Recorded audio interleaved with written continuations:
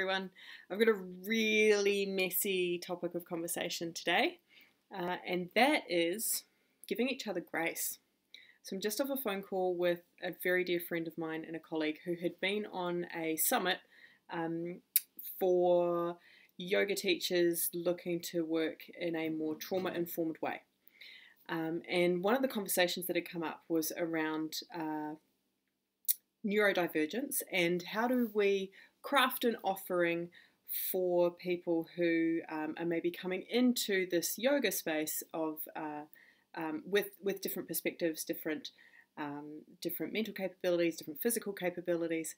That was the nature of the conversation, right? And the specific that cropped up was that one of the participants in this forum had been really quite forthright in putting forward their opinion that yoga teachers shouldn't be distinguishing between left and right sides of the body, because that may be inaccessible for some people.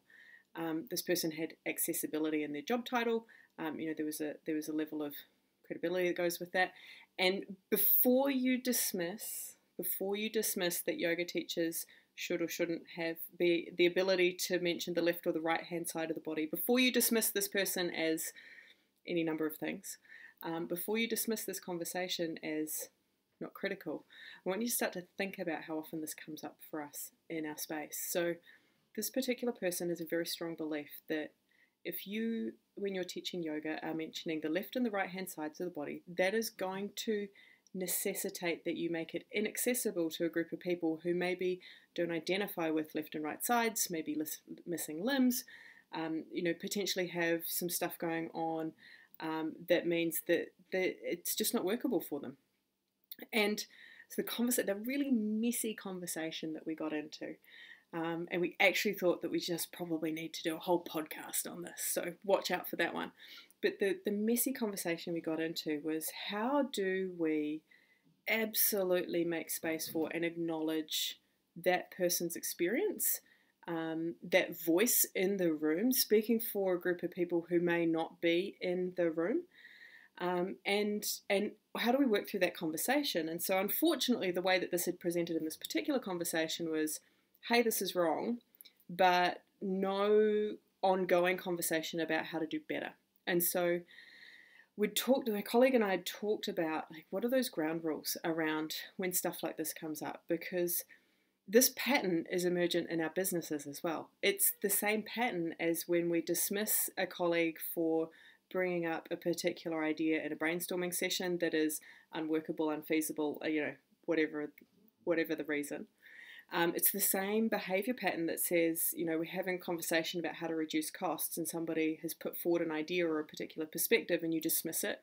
It's the same pattern, right? So just because it's showing up over here in this yoga teaching context doesn't mean that same pattern isn't showing up in our business as well. And my colleague and I had a lot of conversation about grace and about giving each other grace. And the fact that goes both ways. So we've got a lot of big, meaty conversations on the table at the moment. We have global pandemics, we have climate crisis, we have massive interracial relations conversations going on today. I don't know whether I'm getting older, but it feels like these are big, meaty conversations and they're complex and they're intertwined and there's more of them than at any point that I certainly remember. And so we talked about, as you go through trying to work your way through and navigate through these big, complex, meaty issues, and as you're trying to navigate through different people's experiences and that fear that goes along with saying anything because anything you say will be wrong in another person's perspective, as you start to navigate all of that, what we came back to is the core fundamental principle around we have to give each other grace. And so that might look like when something is thrown at me in the middle of a yoga summit and I'm not quite prepared for it, being able to say, hey, I absolutely hear what you've said and acknowledge what you've said, and this is actually a new space for me. It's either something I haven't considered before, maybe it's something that I haven't put due diligence to, but to actually respect that opinion, I need to do the due diligence and the time around actually thinking through that for myself, and that's not going to happen in the next 3 seconds when I give you an answer.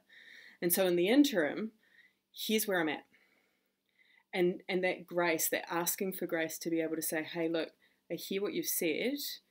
I can't quite process that in the moment, but give me some grace and some time, and let's come back to that, and let's rework that, and let's help work through what that looks like for me, for you, for these things. So there's an element of asking for grace, and we talked about it going both ways. So both the giving of grace when somebody says, you know, I have this thing going on, and you don't have the response, giving them grace that is their experience, that is their reality, that potentially that's their baby project that they've just put forward, and you're about to shoot it down. So that giving of grace around understanding and acknowledging people's perspectives and experiences, that receiving of grace, and that I may not have dealt with this thing before, but I actually need to kind of spend some time to work through that and work out what it looks like for me. And then equally, I think that extends to, how do we have that conversation? And so one of the things I've always been a fan of is, if that is your experience, help me understand what good would look like for you. Like, what would the words, what would the scenarios, what would the activity, what does it look like to you for us to have a good outcome coming from your perspective? Because it's not a perspective that I'm familiar with or attuned to or have had a lot of exposure to potentially. So that questioning around, help me understand what good looks like from your perspective, because you've told me what bad looks like. Help me understand what good looks like. And again, that extended grace around, have this conversation with me. Help me to navigate through. And in asking for that, I'm not asking for you to give me the answer. I'm not asking for you to come up with all of those answers for me. But I need to actually start to think through these ideas and have a conversation to feel my way through and start to gather some information so that I can put my own opinion together. And so that extended grace period around grace for the messy conversation. And I think those were the two kind of takeaways that my colleague and I were having this chat this morning, and I just thought, how applicable is that in business when we're talking about new projects, when we're talking about investments decisions, when we're talking about anything that's going on in the office? How often do we have that opportunity to give and receive some grace? It's certainly a theme that we work a lot with the equine leadership part of the retreats course, and I've got you in an arena working with horses. They will give you a lot of grace. And equally, oftentimes when people are running into problems, it's because they're not giving the horses grace, in the sense that maybe we're running to a timeline that these animals just don't have that same timeline in their heads about achieving a particular outcome. And actually, if we took the time to slow down and work through slowly, and we let go of that commitment to that timeline and that need for action, that actually then all of a sudden things start to accelerate. So this theme of grace really sort of hit home this morning around how many ways it manifests in our business, how often we have that opportunity where something comes up and we want to jump on it and nail it and solutionize it when somebody raises an idea or a problem, or we want to shoot it down in a hurry, we want to solve it and move on, and we have this bias towards action, so we don't want to get caught up in the conversation so much. But equally, I think we really need to start to acknowledge and to find ways of holding space and giving each other grace, because that's part of helping everybody to feel like they've been heard.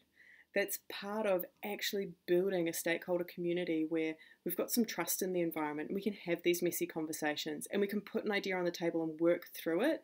Or we can say, I actually don't know what the answer looks like, but let's have a conversation. And so I think the more that we can start to do this type of work in our meetings as well, the better those overall outcomes are going to be, because we're starting to lay the foundation around ground rules. We're starting to lay that, almost that unspoken foundation around, these are the things that we value in the organisation. This is the way that we want to operate. And part of that is giving each other grace, so that if we landed with an idea, we have the ability to go back and sort of think through and maybe revisit in a couple of weeks once it's had time to land and settle, without dismissing it immediately because it doesn't fit within our current construct. Equally, when we throw something out there, giving people enough grace to say, hey, I don't actually understand, or can you help me work through that on a deeper level, even though my opinion might differ to yours, and to work through some of that stuff around, well, what does it look like, so that we're spending less time arguing for and against and more time in exploring that idea together and seeking to understand. Giving people grace ties into that idea of, let's seek first to understand. give each other enough grace and enough space that we can start to come together and understand these things and give ourselves some time for it to settle. So that was what I wanted to share this week. This concept of giving people grace. And for those of you that want to get more into it, I can assure you that Amanda and I are going to get very much into it, into a podcast episode shortly. So keep an eye out for that one. And yeah, we're going to talk through some of the really messy stuff, not just in a business context, but actually in being a decent human being context. So I hope wherever you are in the world today, you're having an awesome, awesome day. Thanks for listening this week, and I'll see you again real soon.